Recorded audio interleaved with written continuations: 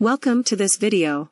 Africa presents Eve and ancestral DNA? Modern humans have two sisters? Supposed modern humans, Neanderthals, and Denisovans and possibly other groups. 1. Have identical DNA and 2. Have the same and consequently common ancestor.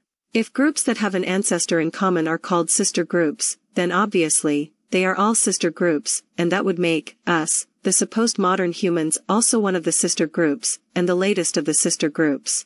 At the same time, that would make the other sister groups also modern humans, and that would make us only calling ourselves modern humans, and other sister groups like primitive, like inducing, also ourselves, into error. Of course we can do that freely, because the others do not exist anymore, to call our attention to our error and to defend themselves as modern too, most probably because we modern humans killed or extinct them, even them being our sister groups and or parent group and modern humans, just like us. But that is not how the general public, we the modern humans, sees it.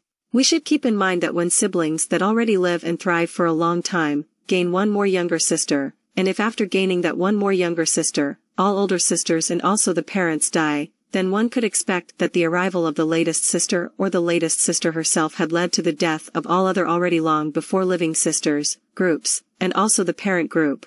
There are reasons the younger sister affects the parent group less than it does affects its other sister groups. One of the reasons for this is that the younger sister group does compete less with the parent group than it does with its other sister groups.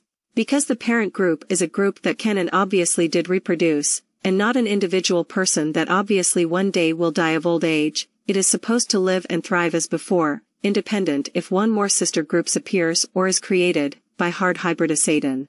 There is of course no direct family kinship, quite probably the arriving new group, newer sister, did not recognize their common ancestral relation when they turned over and eventually drove to extinction its own sister and parent groups.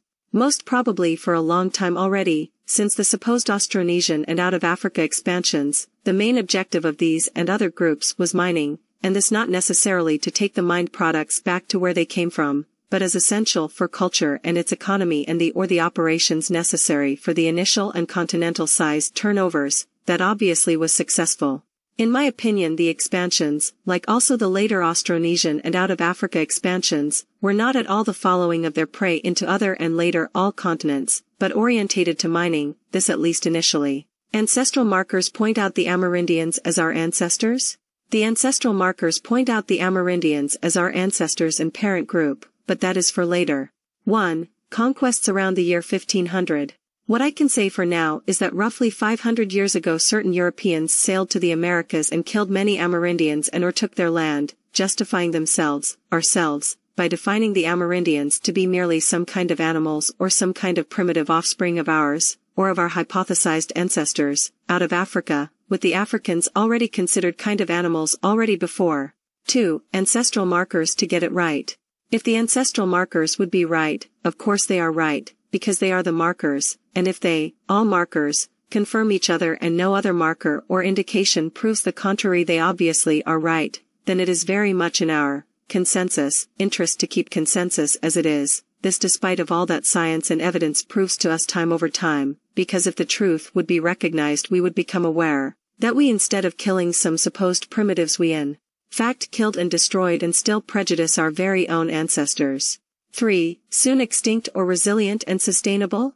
Our ancestors, which are certain Amerindians, were the only human groups that knew to live and thrive in a sustainable way, the only human group that its DNA is not like a ticking time bomb, like ours, because our DNA became vulnerable and unstable because of extreme hybridization inflicted on us by others and or by ourselves, the most probable, in order to turn over whole populations, continents and eventually, all supposed modern humans, in fact hybrids, together, the whole world. If our ancestor living sustainably and having stable DNA was not true then we would not exist. Different from our origin, which are certain Amerindians, we self-defined and supposed us to be, the only, modern humans, but at the same time we do not know how to manipulate, hybridize, nor to repair our own DNA, that has already started to irreversible collapse, see other videos. All of the hybrids before us got extinct, we better should take that as a warning. Answer to the title. Africa presents, proves, Eve and ancestral DNA? No. According to consensus Africa does indeed present the supposed ancestral DNA, I do not consider it ancestral DNA because amongst others it is much too recent to be the ancestral DNA of all humans, that are all older or have earlier origin.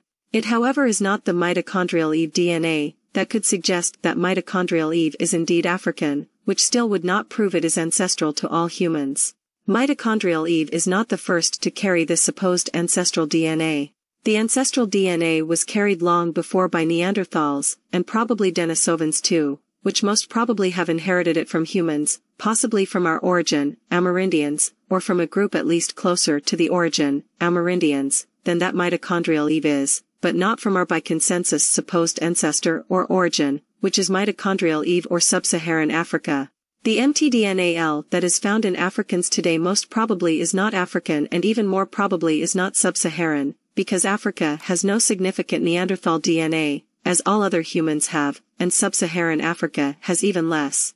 What I claim here is no absolute proof, but only an indication, because if Neanderthals are the only group to be proven to have carried mtDNAL and this long before 200,000 years ago, before mitochondrial Eve came into existence, it is them that are the first candidates to be considered to have transferred it to mitochondrial Eve, independent of if she was in Africa or not when she came to exist. If that had happened, this most probably had happened in the Americas, because only in the Americas both Neanderthal and mtDNAL are found in fossils. After the Neanderthal, the next candidate for providing mtDNAL would be a group closer to the ancestor of the Neanderthals. This group closer to the ancestor of the Neanderthals would have transferred mtDNAL first to the Neanderthals and next to mitochondrial Eve.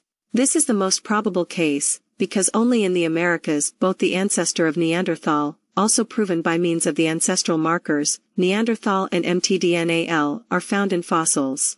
This further means that one mtDNAL ancestor is the only proven candidate to have been a potential common ancestor for Neanderthal with mtDNAL and mitochondrial Eve with mtDNAL. Unless the reader, you, assume it first went from Africa to another continent and next came back to Africa, where it got extinct in the in-between time. The dating of the mtDNAL in modern Africans tells us this forward out of Africa and back into Africa is not possible. The most important constatation here is, until today and despite all efforts, Africa did not and does not present, were not found, the for consensus important mitochondrial Eve DNA. I suspect that when 200,000-year-old mitochondrial Eve, not African, will be found, as a fossil, that this will be in the Americas. Just for your information, all three, Neanderthal, Denisovan and mtDNAL pre-Columbian fossils are found in South America, as well as in pre-Columbian modern humans and Native American modern humans, that do not descend from immigration, slave trade etc. To be continued. Thank you for watching this video.